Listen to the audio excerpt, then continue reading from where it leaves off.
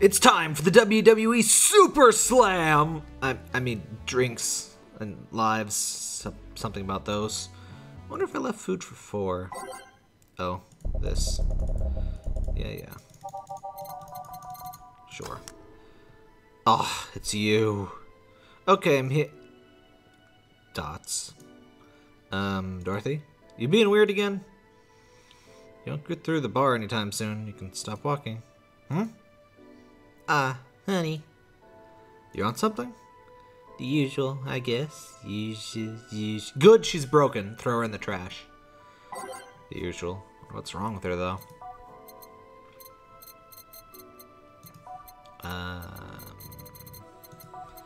Piano face. Boop, boop, boop, boop. Boop, boop, boop, boop. Boop, boop, boop, boop, boop.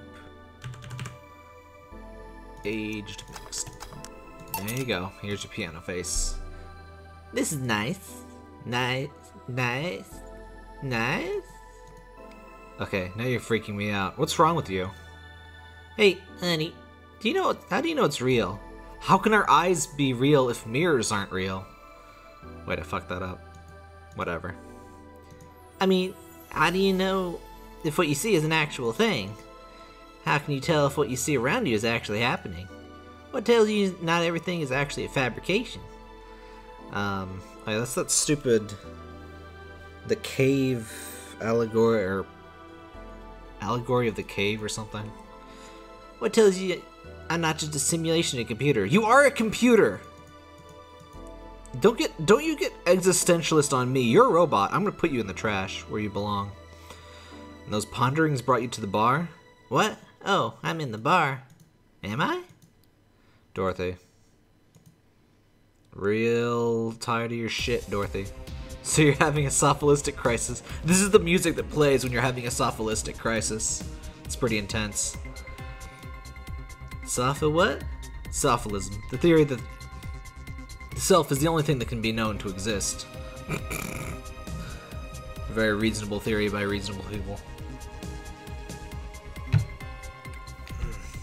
See, there's another thing right there. That word. Soliphism. What does that even mean? Where the hell did it come from? Well, solus, alone, ipsi means self.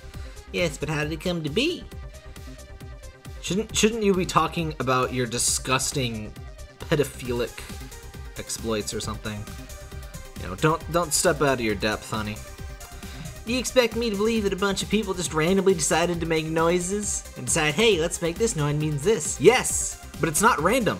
Shut your stupid robot face. This isn't random. You know, there's this whole thing called evolution, and I'm gonna throw you in the garbage instead of explaining it. Because that's where you belong. Because you're garbage. It doesn't make sense. Words don't make sense. Just hit her over the head and shuck her somewhere. I've been repeating words for a long time, and they've stopped making sense. Because you're an idiot, that's why. Calm down. It's just a semantic satiation. Satiation. Stop making up words, honey. Why don't you stop being an idiot that doesn't know words? Then there's this counter. How can I be sure this counter is really here? Well, what if I told you there was a TM called for something called counter, and... Oh, never mind. It is. Please stop tapping it. I'm all about tapping now. Hold on, just making sure. Look, if you don't believe your eyes, why do you believe your sense of touch? Should make her a drink. Very least I'll have something to throw at her. So... It's only the 15th day. I think one of the later visitors shows up on day 17. I'm not sure if that's the one from Stella or not. Hopefully we'll see Stella tomorrow. If not, I'll just load a save and do it on my own and try to record that for you. Guess we're just gonna give her more piano women. Actually, you know what? You have some absinthe. You have some absinthe. Stop tapping the counter so much. I'm this close to throwing this at your face.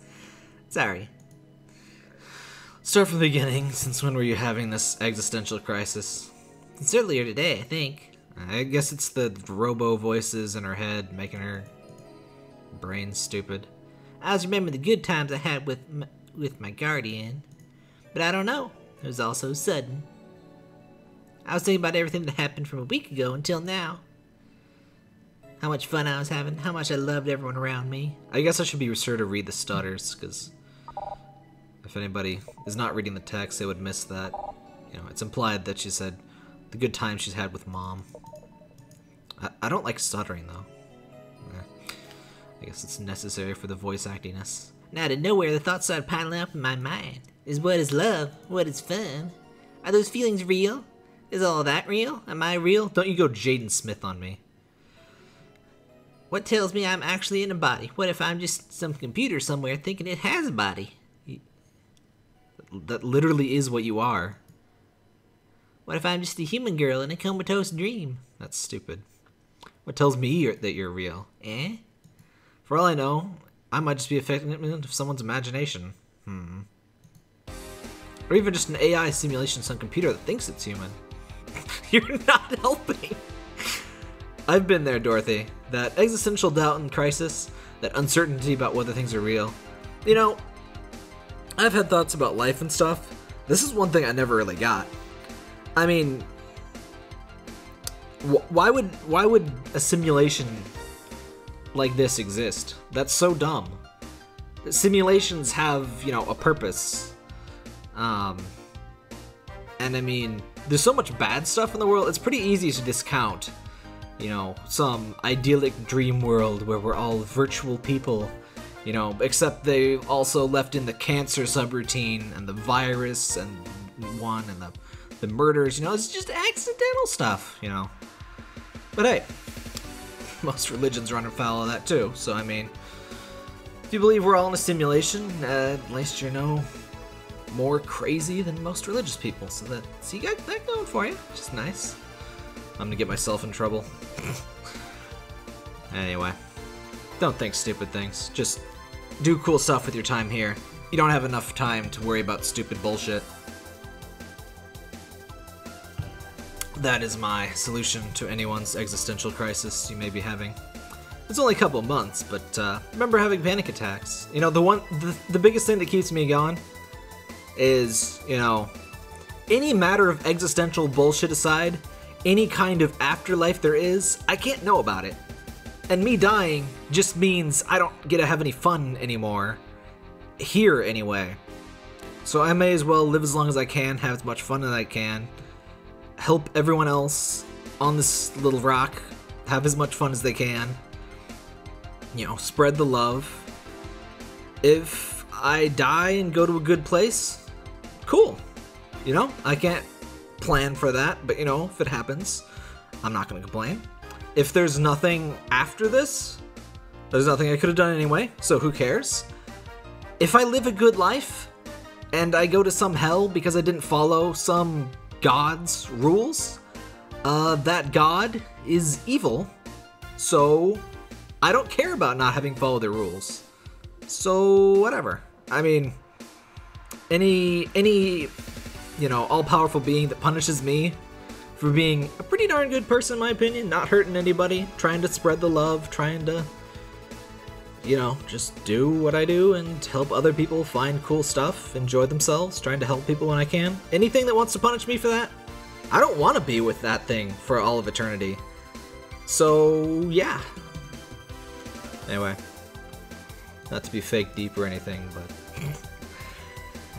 this got existential fast. I guess that was the point, that you now know my opinions. Hopefully you like them more than garbage, lowly, trash can piece of... Okay, calm down.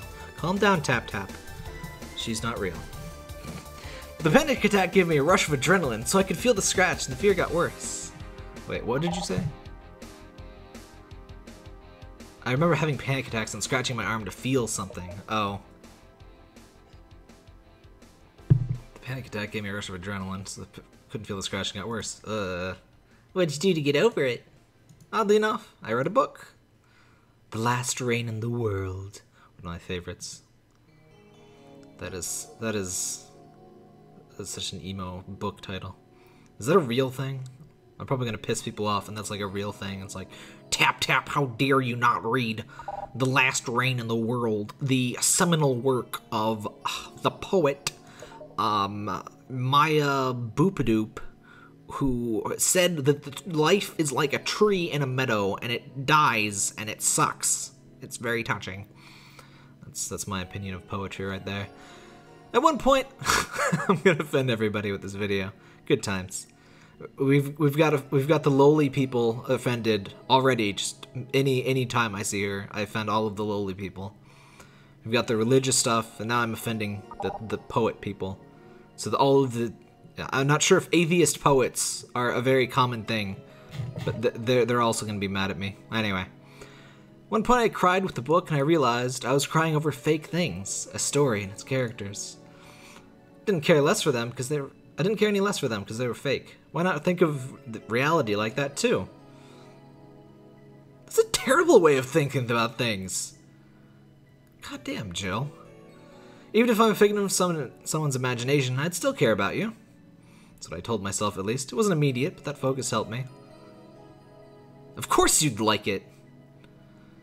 I like it. Hey, can I take this drink? I made it for you. Thanks. Okay, then. Oh, okay. I know what I'm using for a thumbnail. Phew. Why did you throw it on your head? To feel something you made. And it burns and itches. I'll get you a towel. Delivery for Dan is... Oh, I've been here before. Mr. Mario, welcome back. Oh, Mr. Mario, welcome back. I have a delivery for Dana Zane. Who's that? She's my boss. I'll get it for her. Right, sign here, please, for the Luigi. He sends me to give the package. It's a big package. Uh-oh, Gil. Wonder what's inside. You should open it. If it's something perishable, like a mushrooms, maybe it'll need to be refrigerated, like the pasta, after you left it over. I don't think pasta refrigerates, does it? Let's see. It's a wiener. A really big wiener. Don't. Hey, honey. The big... I hate you. The big package had a big wiener inside. What would your boss do with such a thing? I don't know. Oh, she'll cook it. Perhaps she'll chop it. Honey, seems the wiener's too big to eat. I hate you so much. Maybe you could prepare some right now? What do you say, honey? Do you want some of your boss's wiener? I don't. Seriously, Jill? She's making the joke. Oh, that's a laugh. I wasn't even like, what? She's the one making the jokes. You're the one trying not to laugh too hard at them. Anyway. You know, if we dare cook this without her permission, she'll hang us upside down. She'll hang me upside down. Hey, Jacket Boy, what's your name? It's me, Mario! Come on, Mario, I'll buy you a drink. Might have another delivery, you know. This is the last one, actually. I'll accept your offer. I'll have a sunshine cloud. He's gonna have a Lakitu cloud. I knew it. I knew he was Mario. He's real, and he is my friend. I'm fine. Sunshine cloud. They knew what they were doing. I know it. Yeah, there you go. Bronson. I'm tired of adding optional cardamine because it doesn't do anything. Blended.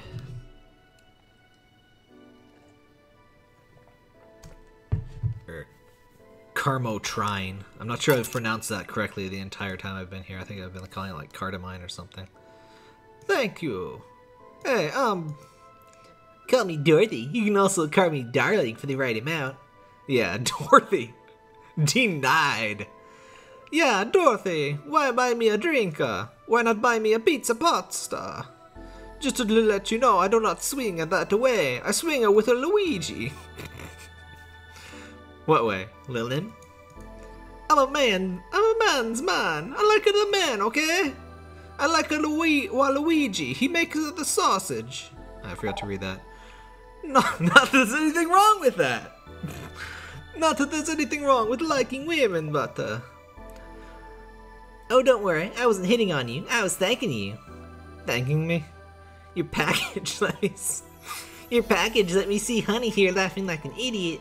It's easier than you think.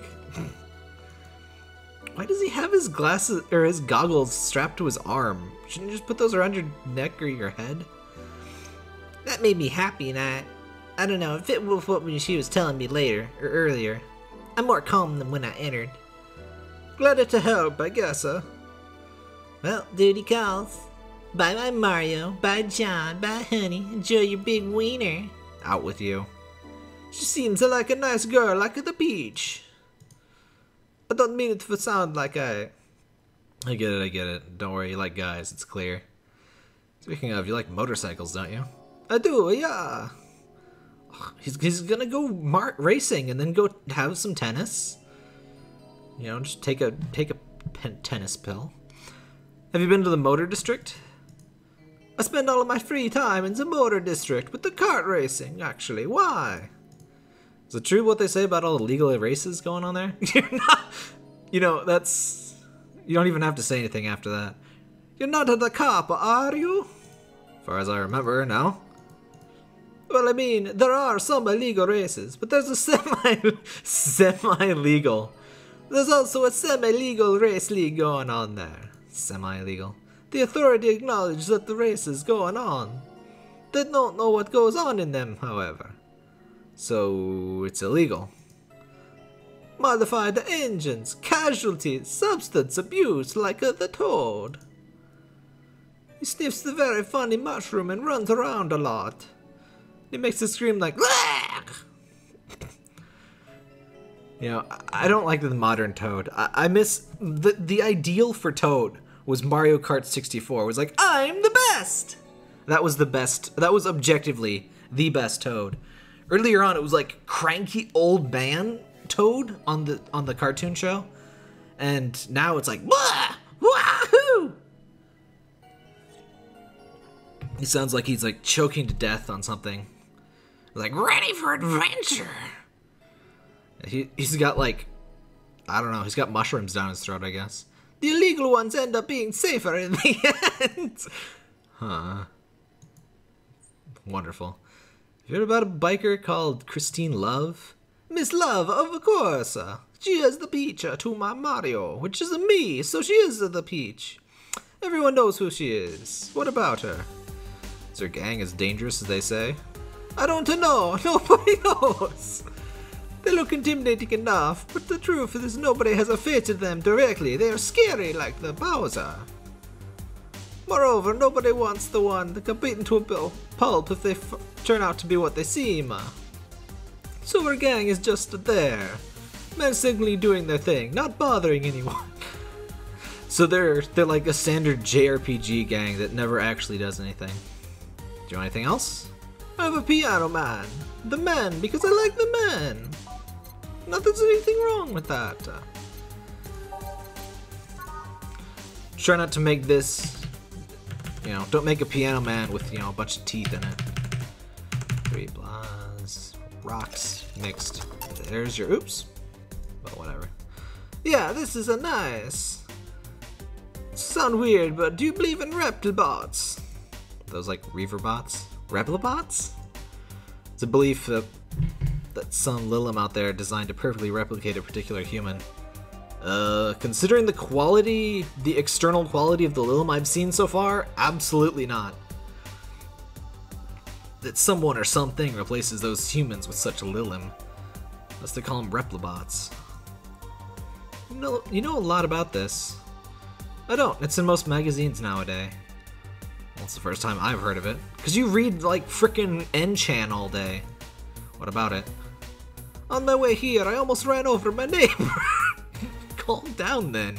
He just showed up in the middle of the street. I say almost because he moved really quickly out of the way. You know, when you try to run down people, I mean, generally they do try to get out of the way. Then I went out to deliver a package, and somehow my neighbor was there. Almost immediately after the whole thing. He was there the whole time. It was someone that looked like him? He had the same looks, clothes, and mannerisms. Trust me, you know a perfect replica when you see one. So the kid Lilim here, they could easily pass off as humans. No, they could not. Absolutely not. In any universe. No. I mean, their skin is pure white for one thing. There are even Lilim idol singers these days whose voices can pass off as the human. I'm so tired of doing this voice. I regret everything. But I mean, he's Mario. His name is in red. I couldn't not do it. I'm sorry. They could be passing off as humans under our very own noses like the Bowser. Replacing us little by little. You're crazy. At this point in time, I really doubt it. Lilim behavior is a bit different. You usually tell someone's a Lilim because they seem, but how do I put this? They don't care about risk and danger as much as we do. They treat risk with a lot more leniency. Still, be careful. Keep an eye out for uncanny doppelgangers. I'm leaving. Thanks for the pizza pasta pie. Please come again. What's your take on the Replobot thing? Do you believe in them? Do you? Not really, but I asked you first. When I was in high school, I had this irrational fear of aliens. Hey! LMAO. I was paranoid that they would come. What would I do then? I mean, why would aliens come here?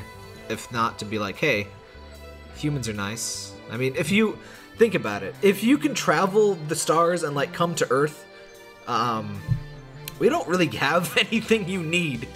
You know, not very impressive to any, you know, if an alien's gonna come here, they must just want to contact with other races and, you know, chill out and stuff. There's really nothing too amazing here. I mean, life-bearing planet. I mean, in theory, if you had a race that created ships that could travel, I'm not sure why we're so philosophical tonight, but in theory, if you, like, you know, overpopulated your world and everyone died, you know, if your alien race was so ugly, everyone died. Oh, I can't do a Patrick voice at all. I apologize for that. But yeah, only then would Earth be of any particular value. Because, I mean, if your ass can travel faster than light, human technology isn't interesting. You'd have to be interested in the whole cultural aspect. Or, you know, sightseeing or something. I remember because I lost lots of sleep about it. That doesn't answer my question. Let me finish. After many months of fears, I reached a conclusion that might as well apply here. It's useless to be afraid. Are you sure? I'm but a simple woman. I wouldn't be able to do shit against them, I guess. So I'd rather live without being afraid. You were just afraid of talking to one other human being for years, and you let them die while you were being afraid. Whatever. Because the memories of not being afraid will be my only solace when the Duvali crabs invade. Or I mean, when the Replobots come. Jill, are you still afraid of aliens? The part of it's useless to be afraid didn't you catch? Right. Back, did anything happen? I discovered I have the sense of humor of an 8-year-old. No, we already knew that. Did anything new happen? Exactly. They brought you a package. Ah yes, my curated wiener. It's a gift from my folks. They delayed in customs, but here it is. You guys want some of it? That's a new one. Nothing? Sweet, I gave her the expensive drink. And it's not considered a mistake because I could give her anything. Have some pocket money. I'm out of excuses. Okay, dang. If we do exactly this well tomorrow, we're gonna be fine. We're gonna be fine. Bill wonders if Meneki Neko's. Why are one to prevent her from getting too distracted? Nope. You've been chuckling since yesterday. Wiener. Exactly. Okay, I'm gonna read these at the beginning of the next episode because that seems to spread out the time a bit better. Wait, do I have a day 15? Yes, okay. Well, tune in next time for more wieners. I'm gonna get so many awful comments on this video, I already know. Don't even. Well, it's probably too late. You've probably already drafted your comment calling me whatever you're gonna call me. I do read all of my comments, and if anybody gets too frisky, I will remove them. I don't have a problem with difference of opinion, but just being an asshole, that I'll remove. No need for that on my channel.